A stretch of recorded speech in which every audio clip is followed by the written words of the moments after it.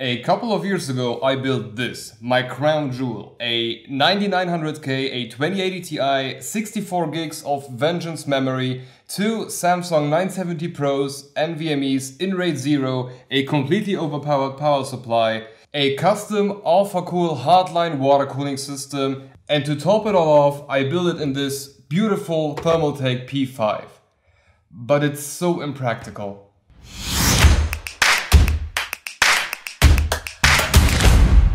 Ignoring the fact that open case PCs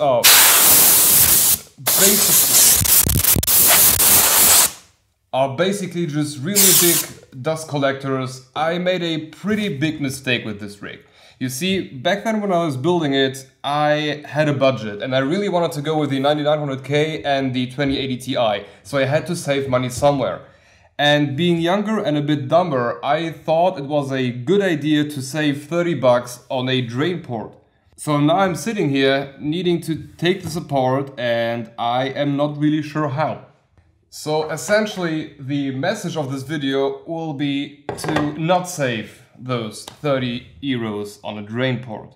Now in those 2 to 3 years where I was using the system, everything was alright, everything was perfectly fine, it did cool really good. The issue is now, I need to take it apart, I need the parts for other productions, and I just know that this will be a mess. So it would have been so much easier if I just bought that damn drain valve. Now in those 2 to 3 years I did never change the liquid in here. And it wasn't such a big issue, but I can see inside of the GPU block that there is some really nasty stuff going on, and I'm certain, and we will have a look at it, that inside of the CPU block it will be even worse. So the idea for today is to just somehow take this... So the idea for today is to just take it apart and learn to never make that mistake again, and just have a look at how nasty the blocks will get if you do not change that liquid in a couple of years. Now, because I am basically unable to move anything in here, the only thing that I will remove is the power supply, because if anything gets wrong, and I'm pretty sure it will, that's the only thing that I do not want to have covered in that liquid. And even though this will become a mess, I am certain that having built this inside of a really small case, or any case, it would have been much worse. Okay, so the idea to empty this is to basically open this one up here, which should drain the whole reservoir and this tube and this one, giving me the possibility to unmount this and then blow through the whole system and try to get as much out as possible. And just in case that this small little container is not enough, I have something else. But no matter how I look at it, I am certain that this will become one really big mess. So for anybody who is working on something like this, please get a drain port, please. I really do not want to do this. Oh, this already sounds bad.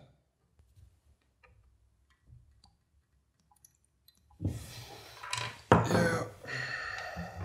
I will need to open one up in the top to give it some air to breathe.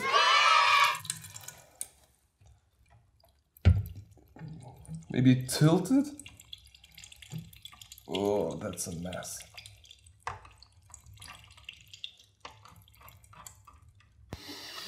Well, that did not work as planned.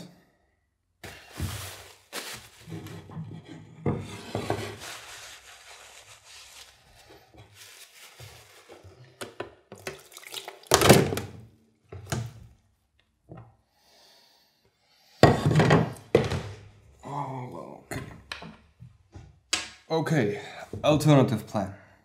Oh, let's do this. This is so nasty. Just get a drain port.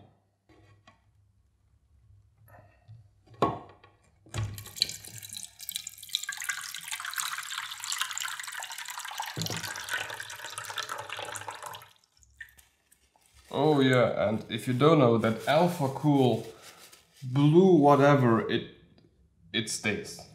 It's a good liquid, but it makes everything dirty and sticks to even skin. Oh boy, oh boy.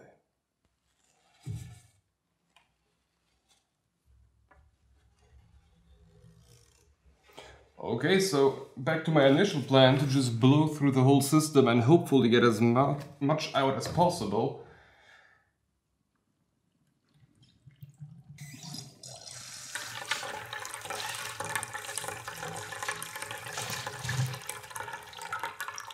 It works.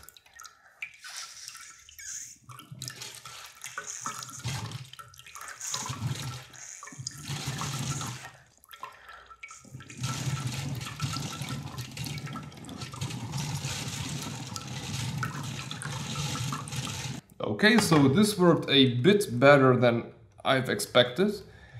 We had a couple of issues on the way, but it's almost empty now. Let's now have a look at every component and see how nasty it got in those 2 years without changing any liquid. You can really see that the blue color from Alpha Cool's liquid is just colored the whole tube, and it left this like nasty residue on the tips of basically each and every one of the tubes.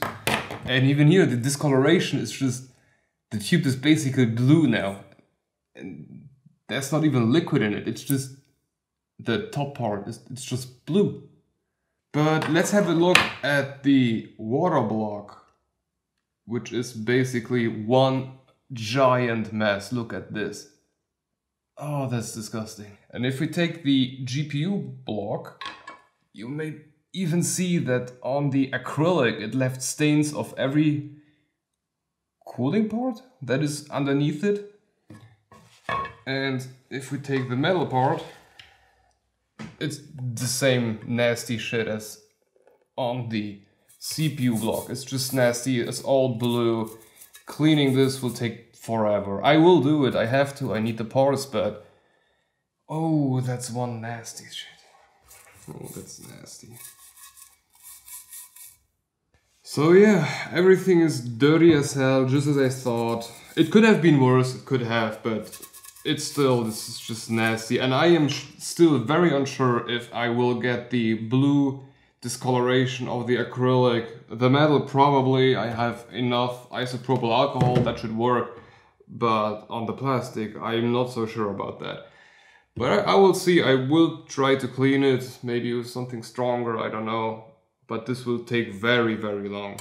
If you build something like this, always keep in mind that things like these, the fins, they are so, focus, they are extremely, extremely small, and I was basically clogging everything up with the build-up nasty shit that also in these tubes. I mean, look at this.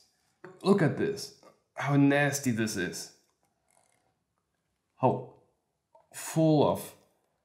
I don't even know what this is, but it's nasty. And if you're building something like this and you do not change the liquid once in a year, once a year and a half, you are basically clogging up everything, reducing the coolant capacity, reducing everything, and you will just end up overheating everything. And I didn't have the issue. I had a completely exaggerated 420 radiator. That's enormous. So I was fine. But if you have like a smaller one and you're clogging up everything like I did here, at some point the CPU or the GPU or everything would just overheat. And I did the mistake. I knew that it wasn't forever. I knew I was using the system for a couple of years and then I would just take everything apart, and the moment is now. But if you would build something for a longer period, like 5 years, definitely get a drain port, change the liquid once in a year, once every 1.5 years, but just don't clog your system. Okay, so lesson learned. I hope you've enjoyed watching me do nasty stuff, whatever that means. So yeah, I've learned. I will buy probably a drain port from Alpha Cool now, just for the next build. Hopefully I will do more of these hardline tubings. I really do enjoy them, but they are really hard to do. So props to everybody who does it on a regular basis. Okay, so for me it will now be a couple of hours of cleaning, but I hope you've enjoyed me watching clean up my own mess. And I will hopefully see you in the next one.